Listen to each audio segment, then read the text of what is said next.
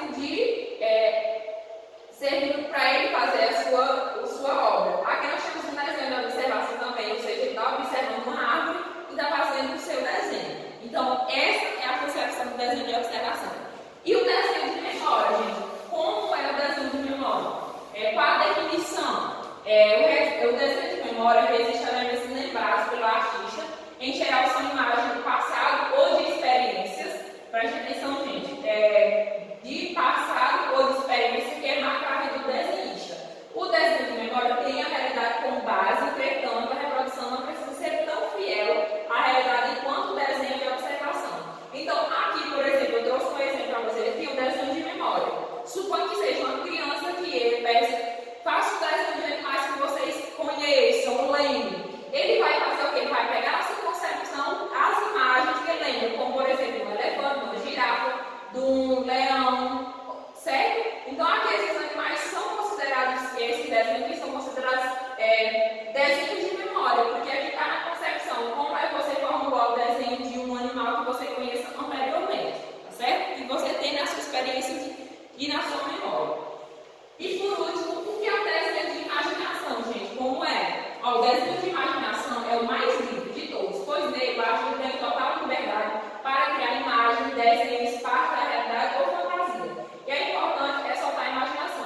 Então, aqui na concepção, gente, o desenho de imaginação, ele não segue nem traços, por exemplo, desenho de observação, ele segue um rótulo, eu estou desenhando o que eu estou observando. O desenho de memória, eu vou retratar no meu desenho algo que eu já conheço. E no desenho de imaginação, eu vou vou soltar a minha imaginação, vou fazer qualquer desenho, certo? Então, eu posso, muitas obras hoje em dia que são consideradas contemporâneas, são consideradas desenho da imaginação porque é muito livre, não segue nenhuma assimetria em questão de desenho, certo?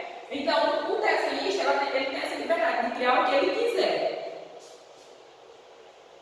Desenhos que contam história, gente. Então, agora, nós vamos ver a unidade 2, certo? Desenhos que contam história. Como assim? A principal característica da tirinha, da charge, da caricatura do desenho animado é divertir por meio do humor. Então, o desenho que conta história, por exemplo, nós temos a tirinha que conta uma história, é um desenho que conta história. Nós temos a charge, nós temos a caricatura, certo? Que vão contando história como vocês conhecem. Então, vamos conhecer todos esses tipos de desenho. Por exemplo, primeiro nós temos a tirinha. O que é a tirinha, gente? São histórias formadas pela combinação de imagem e texto em uma sequência de quadrinho. O profissional responsável pela criação é chamado de quadrinista, certo? Na tirinha, as falas dos personagens, dos pensamentos dos personagens, geralmente são apresentados em textos dentro de balões. Outra característica dos quadrinhos é o emprego da onomatopeia. Gente, a tirinha você já conhece. Então, aqui nós temos um exemplo de tirinhas. E nós vimos essa questão cronológica dos desenhos dentro de quadrinhos, as principais características da tirinha. E a caricatura e a charge, gente, o que seria? A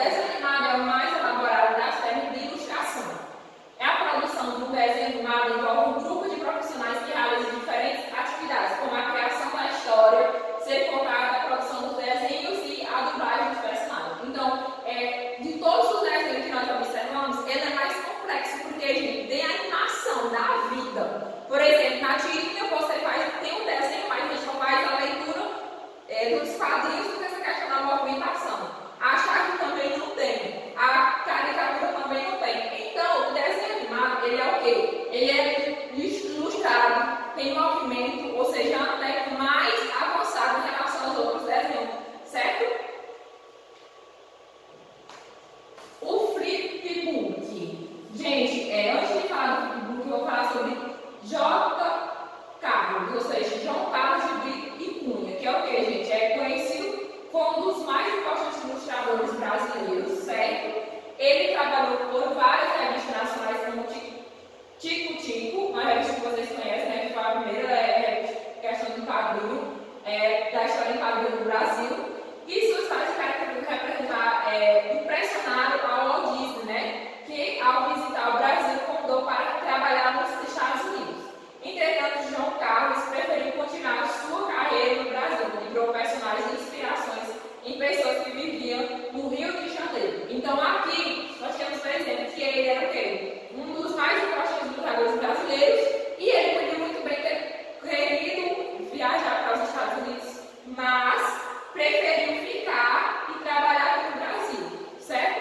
E o flipbook, o que é isso, gente? Eu destaquei para vocês observar como era feito os desenhos antigamente, né? Que era o que, gente? Antes de serem produzidos filmes de animações para contar história, eram utilizados pequenos livros com as sequências de desenhos chamados de flipbook. Ou seja, quando os livros são folheados rapidamente, o desenho em suas folhas parecem a vida. Aqui nós temos um exemplo do flipbook, porque, gente, a gente observa que esses desenhos são feitos de acordo com as folhas. Para quê? Quando movimenta as folhas, ele se dê movimento e conta a história e a sequência que esse desenho foi feito. Então, antigamente era feito assim, gente, os desenhos animados. O registro gráfico da música. Gente, como foi que aconteceu a evolução do registro gráfico da música? Então, aqui nós vamos ver que a música pode ser registrada por elementos visuais. Então, aqui nós temos um exemplo de como era feito, né, o registro das músicas antigamente, na página 89, certo? Nós temos o exemplo das neuras, né, que era como era representada as músicas antigamente, e passou a ser representado pela partitura, que hoje em dia a gente conhece como é representada principalmente as músicas eruditas, certo? Então, a escrita musical, durante muito tempo as músicas foram transmitidas oralmente de uma pessoa para outra. Para facilitar a transmissão dos conhecimentos, músicos seres humanos passaram a criar formas de registro e sons que ouviram ou imaginavam na antiguidade, certo? Então, na antiguidade, diferentes formas utilizavam diferentes formas de registrar os sons. Os gregos, por exemplo, usavam a letra do seu alfabeto para realizar esse registro. Ao longo da história, no entanto, foram surgindo outras formas de registro normal, como nós vamos ver o exemplo agora, que foi o que, gente? Por volta do século IX, na Europa, os monges católicos que praticavam o canto gregoriano decidiram inserir pequenos sinais gráficos sobre o texto para indicar a variação da altura da música. Esses sinais eram chamados de neumos, certo? Aqui nós temos um exemplo, como eles fazem esse registro. Então, aqui, parte dessa questão da escrita da música, como foi que surgiu, que a música, vocês observam que veio de quê? De uma cultura oral, ou seja, não tinha como registrar essas músicas. E a partir daí foram descobrindo como registrar essa música. E os monges católicos criaram esses neumos, que hoje em dia é a evolução da partitura, que nós vamos ver agora, certo? E aí, quando surgiu essas neumas, veio o quê? A partitura, né? Os sinais criados pelos monges para representar notas musicais deram origem à partitura. Registro manuscrito ou impresso utilizado atualmente nas partituras.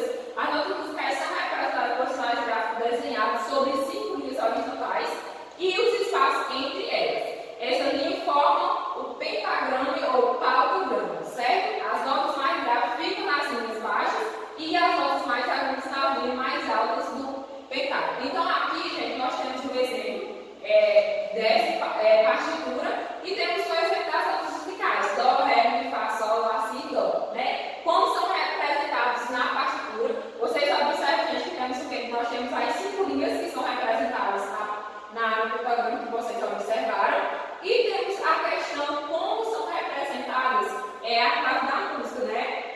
Como são representadas essa clave, certo? Então, o local onde se coloca cada uma